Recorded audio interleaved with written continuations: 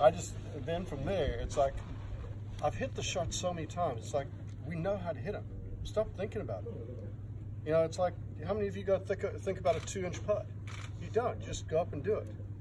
You know, a lot of times we get in our own way. Once you start thinking in golf, that's when you normally have trouble. You know, it's just keep it as simple as possible. Don't overcomplicate it.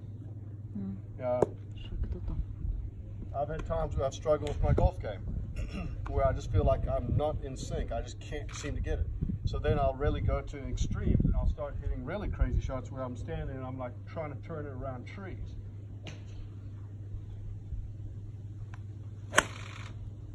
Oh, come on.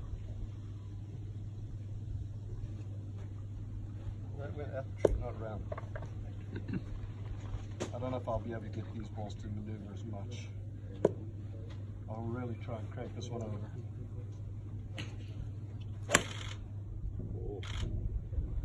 So basically all I'm doing is I'm just trying to get a sense of my body reacting and rolling over the ball. You know, and then from there, you know, same thing, get up and I'll hit some really big cuts. Just because I'm trying to create the sensation of manipulating the ball.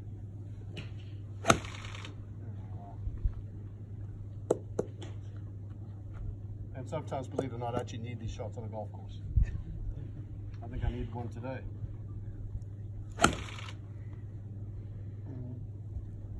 So I go and I start hitting, I create shots. Then I make it a game. I actually don't like being on the range. I like being on the golf course because hitting shots to me and creating shots is what I find enjoyment in. Golf's like art. Golf clubs are your paintbrushes. You're just going out there and you're trying to create a masterpiece each time. You're not always going to.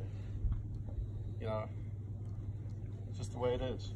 So, any other questions so far?